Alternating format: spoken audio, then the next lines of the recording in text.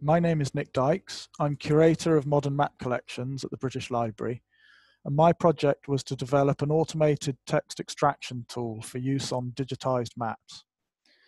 The idea came to me when I was working with an archive held at the library of colonial-era maps of East Africa, which were originally collected by the British War Office. The maps show the historical names of settlements, regions, and ethnic groups, and provide details of historical land use and types and limits of vegetation.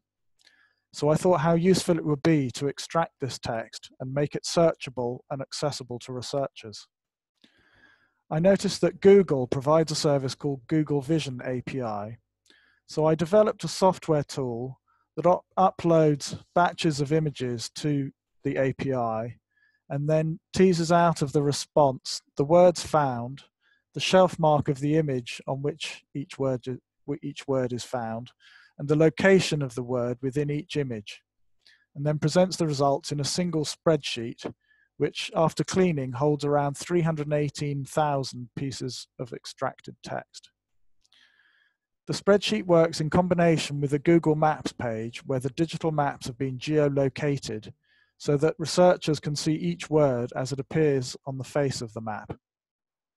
And finally, the spreadsheet resource has been made available for download from the library's shared research repository.